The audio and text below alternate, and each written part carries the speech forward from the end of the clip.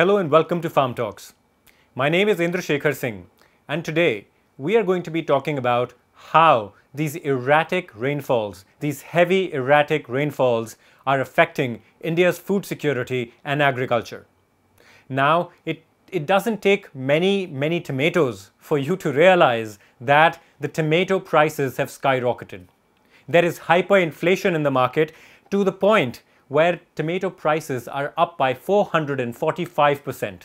Today, if you go out in the market, whether you're living in Delhi, Bombay, Lucknow, Allahabad or Hyderabad, no matter where you are paying, you're bleeding from your pocket for paying for tomatoes. Tomatoes has become more expensive than petrol in this country. In Delhi today, I have bought tomatoes for 250 rupees a kg, while the petrol prices are only 97.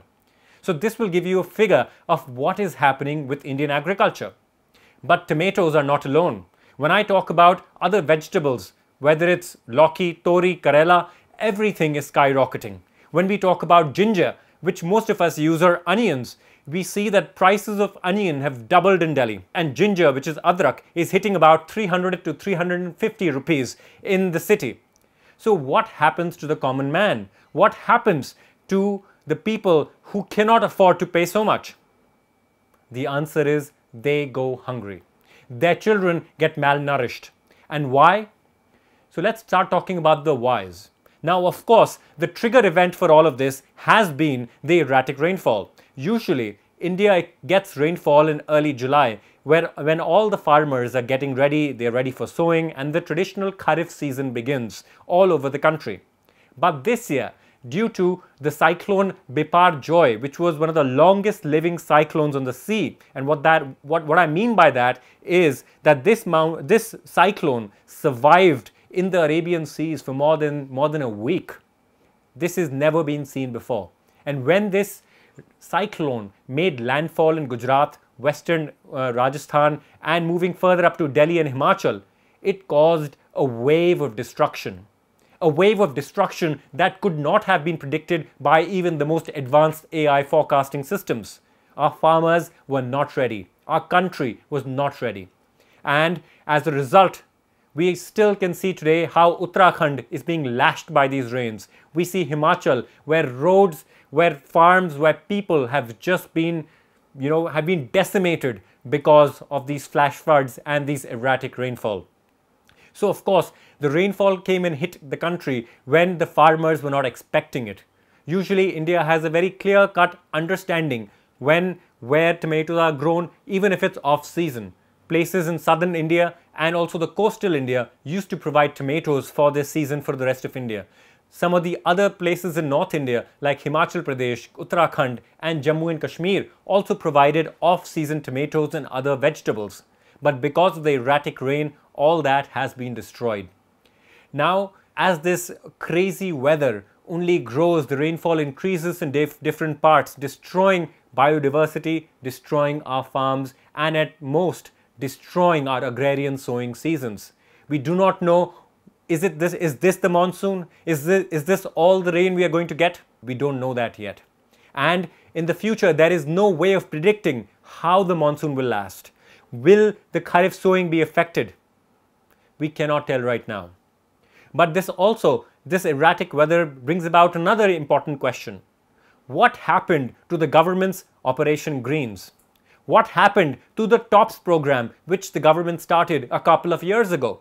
There were special guarantees given that through this program, there will be fresh subsidies and development of infrastructure for tomato, onion and potatoes, because these three are the staples of this country. There is hardly any house in this whole country who don't use these three things. They use one of these three things for sure in every second meal. So that's how important these three things are. These three agriculture crops are to us, and yet India is reeling. Right now we can send vehicles to the moon, we can send spaceships to the moon, but we cannot figure out our tomato problem. So back to the government scheme. The government scheme has failed, the Operation Greens has failed miserably, and there is no infrastructure, there is nothing to curtail this. And while now the discontent is reaching Indian cities and Indian consumers are now crying and whining about prices, there was a time not long ago, only at the end of the last Rabi season, when the Indian farmers were throwing potatoes, were throwing vegetables on the street in protest. Where were the schemes then? Why didn't the schemes come out and take these excessive crops, take the tomatoes, conserve them properly, preserve them so that they could be released in the time of need? India is suffering from some of the worst climatic transitions, and what I mean by that is agricultural seasons in India are changing. And why am I saying this? If you just look at the data from the past 2 years and from the past 5 years, last 2 years, we've seen the wheat crop being affected by either heat waves or untimely rain. We've seen last year again that how central India was bashed by rains. The wheat crop again in central India did not do really well. In fact, in Madhya Pradesh, there were reports of blackening of the wheat crop. Last year too, there were major agricultural disruptions because of erratic climate. Now, where is all this going to go? Keep in mind that next year is election year, and still 80 crore people in this country depend on government rations for their daily needs. If India loses because of the rain and India loses a good Kharif season, not only will we see a hyperinflation in food, but it will no longer also be an economic problem. It will be a real civil problem where people will not have enough to eat and India as a country will not have enough resources to import the things that it needs.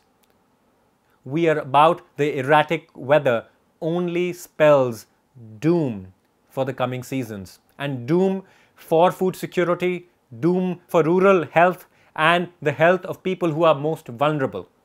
Whether we agree with the food hunger index or not, but with this rain, we are going to go much down on that index. Let me assure you that. Still, no concrete steps. And what is the government's solution? The government very promisingly announces that there's going to be a grand tomato challenge. Now, is this a PR stunt or a slap on the hungry consumer's face?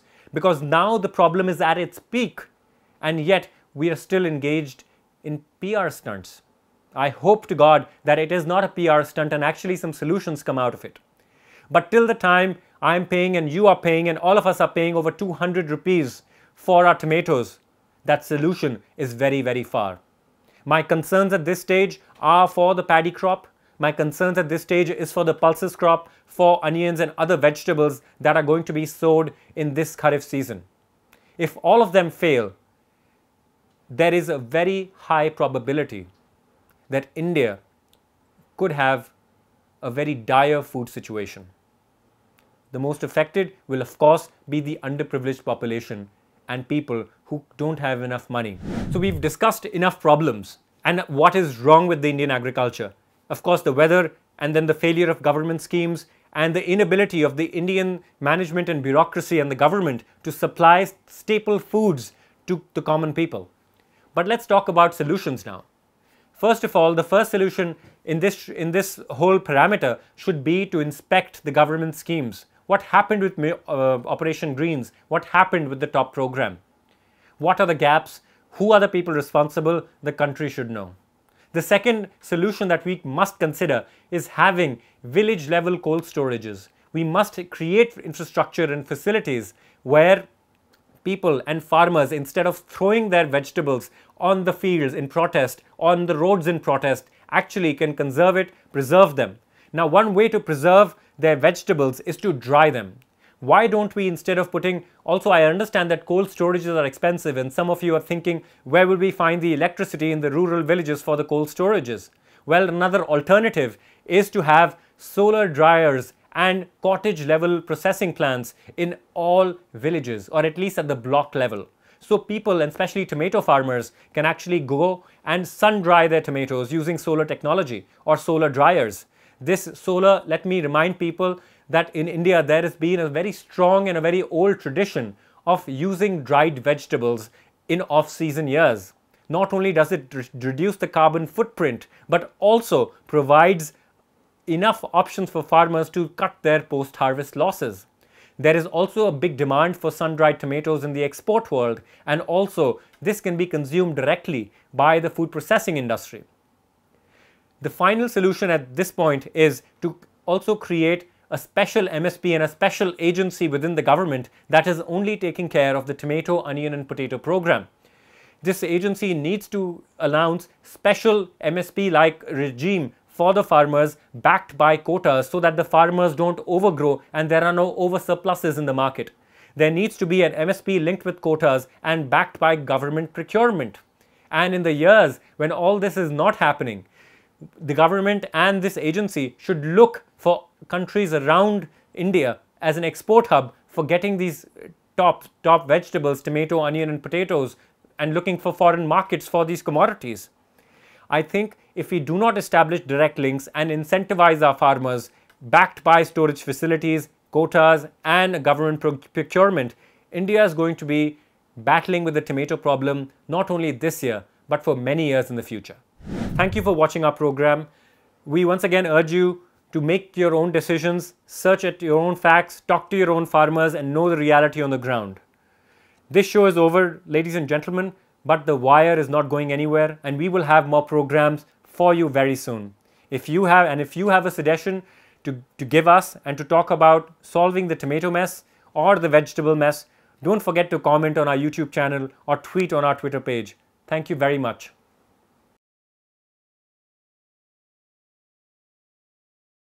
To receive instant updates on all videos from The Wire, click the subscribe button and hit the bell icon. Pay to support independent journalism. Click the link in the description and choose the amount you want to pay.